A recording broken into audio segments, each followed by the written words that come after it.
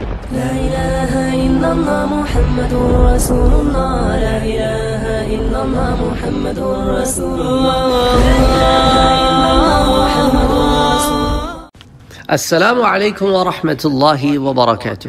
آج بات کرتے ہیں انجیل کی ایک آیت کی، اور پھر ساتھ ایک حدیث شریف کی بھی بات کریں گے، جس میں یزید اور یزید جیسوں پر اور ان کی امارت پر، ان کے امیر ہونے پر لعنت ہے۔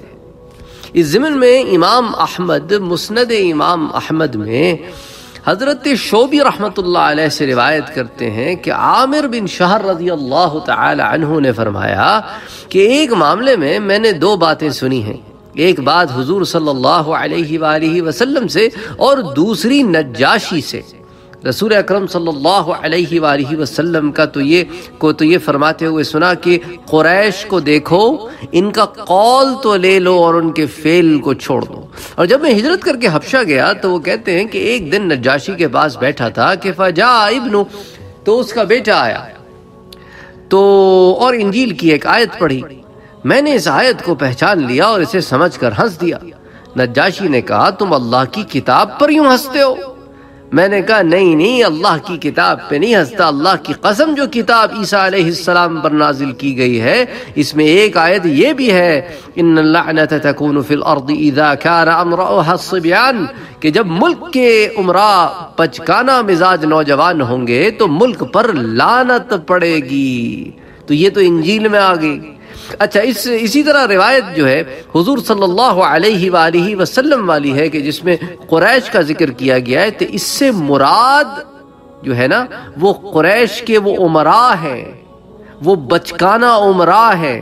کیونکہ ایک اور روایت ہے جو اس روایت کو جو پہلے آپ کے سامنے پیش کی نا، جو حضرت عامر بن شہر نے کہا کہ بھئی قریش کو دیکھو، ان کا قول تو لے لو اور ان کے فعل کو چھوڑ دو، تو اس سے مراد پھر وہ ایک اور حدیث جو امام احمد اس کو روایت کرتے ہیں مسند امام احمد میں کہ میری امت قریش کے چند بے وقوف لڑکوں کے ہاتھوں تباہ ہوگی۔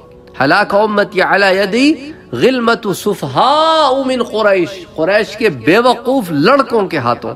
تو اب اس میں تو اختلاف کوئی نہیں ہے کہ یہ بے وقوف لڑکے کون تھے۔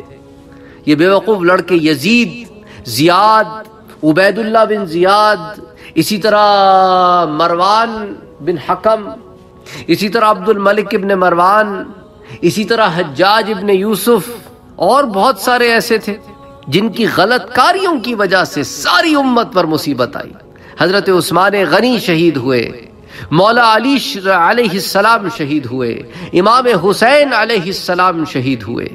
اسی قسم کے لوگوں نے اس طرح کی افترا پردازیاں کی زمین میں۔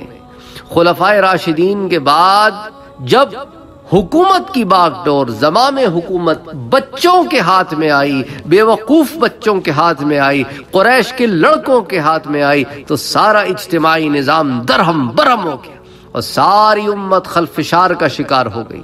یہ ایسا سخت خلفشار تھا کہ جس کے بعد اصلاح کی کوئی صورت نہ پیدا ہو سکی۔